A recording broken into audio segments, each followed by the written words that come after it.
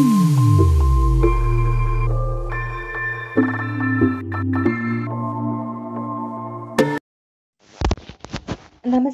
ഹിഡ് ബുക്സിലേക്ക് ഏവർക്കും സ്വാഗതം.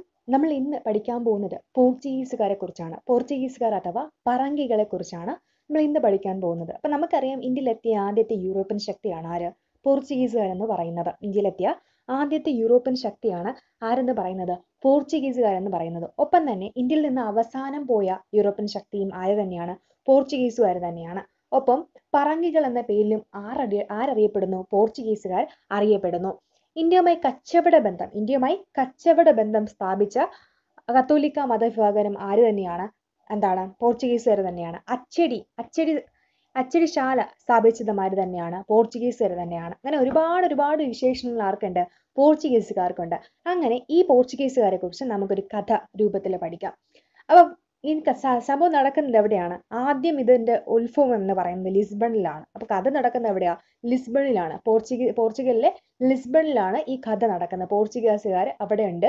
അപ്പൊ അവിടുത്തെ പോർച്ചുഗീസുകാർക്ക് ഇങ്ങോട്ടേക്ക് വരണം. അപ്പോ ആ കഥ നടക്കുന്ന അപ്പൊ ഇവിടെ ഏത് വർഷത്തിലാണെന്ന് ചോദിച്ചാൽ 1497 ലിസ്ബണില് വച്ചിട്ട് നമ്മുടെ പോർച്ചുഗലിലെ രാജാവായിട്ടുള്ള മാനുവൽ ഒന്ന്, ഓർമ്മിക്കണം, മാനുവൽ ഒന്ന് രാജാവ് ലിസ്ബണിൽ വെച്ചിട്ട് 1497 വെച്ചിട്ട് വാസ്കോഡ് ഗാമയോട് പറയുകയാണ്, എന്താണ് ഇവിടെയൊക്കെ നമ്മുടെ ഇന്ത്യയിലോട്ടൊക്കെ ഒന്ന് പോയിട്ട് വരിക എന്ന രീതിയിൽ പറയുന്നു. അപ്പോൾ 1497 വാസ്കോഡ് ഗാമയോടത്ത്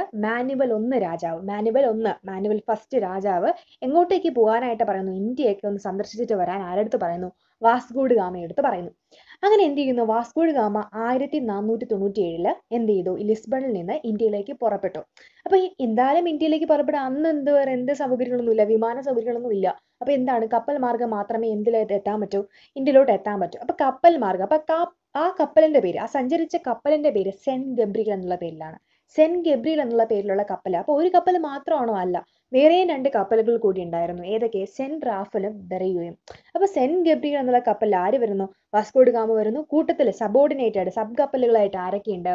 സെന്റ് റാഫേലും ബെറിയും എന്ന പേരായിട്ടുള്ള 2 കപ്പലുകൾ കൂടി ആരെ അകം പിടിച്ചു? നമ്മുടെ വാസ്കോഡ് ഗാമയെ അകം പിടിച്ചിരിച്ചു. അങ്ങനെ ഈ 3 കപ്പലുകളും കൂടി ഇങ്ങോട്ടേക്ക് വരികയാണ്, ഇന്ത്യയിലേക്ക് വരികയാണ്. അപ്പൊ 1497 അവിടുന്ന് പുറപ്പെട്ടു. അതിനുശേഷം ഒരു വർഷം കഴിഞ്ഞ് ഏകദേശം 1498 ആയപ്പോഴത്തേക്ക്, അപ്പൊ 1497 നിന്ന് അവിടെ നിന്ന് പുറപ്പെട്ടു. അപ്പൊ 1498 ആയപ്പോഴത്തേക്ക്, ഒരു വർഷം ആയപ്പോഴത്തേക്ക് ഇന്ത്യയിലെത്തി. ഇന്ത്യയിൽ എവിടെയാണ് എത്തിയതെന്ന് ചോദിച്ചു കഴിഞ്ഞാല്, ഇന്ത്യയില് കേരളത്തില് കോഴിക്കോടിനടുത്തുള്ള കാപ്പാട്, അത് നിങ്ങൾക്ക് അറിയാമെന്നുള്ള കാര്യമാണ്. കോഴിക്കോടിനടുത്തുള്ള കാപ്പാട് എന്ന് പറയുന്ന സ്ഥലത്താണ് ആരെത്തിയത്? വാസ്കോഡ് ഗാമ കപ്പലിറങ്ങുന്നത്. അപ്പോൾ വാസ്കോഡ് ഗാമ കപ്പലിറങ്ങി. ഏത് വർഷം? 1498. ഏത് ദിവസം എന്ന് ചോദിച്ചാൽ May 20. 1498 May 20 വാസ്കോഡ് gamma Kozhikode Kappad കപ്പലിറങ്ങി.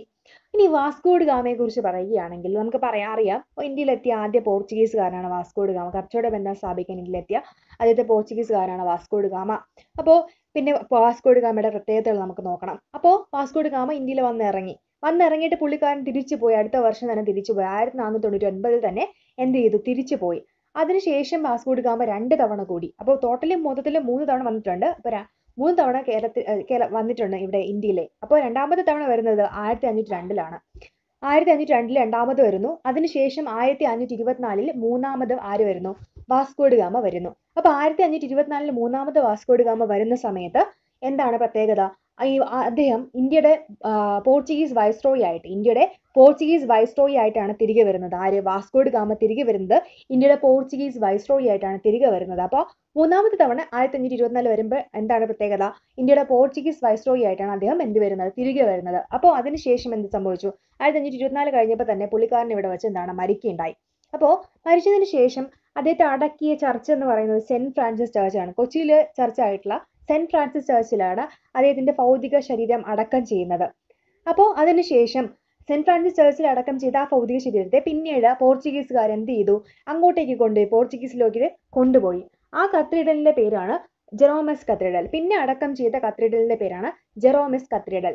അപ്പോൾ പ്രത്യേകതകൾ നമ്മൾ പറഞ്ഞു. 1498 എവിടെ എത്തി? ഇന്ത്യയിലെത്തുകയും പിന്നീട് 2 തവണ കൂടി ഇന്ത്യ സന്ദർശിക്കുകയും ചെയ്തു. അതായത് 1502 വീണ്ടും വന്നു, 1524 അവസാനമായിട്ട് വന്നു.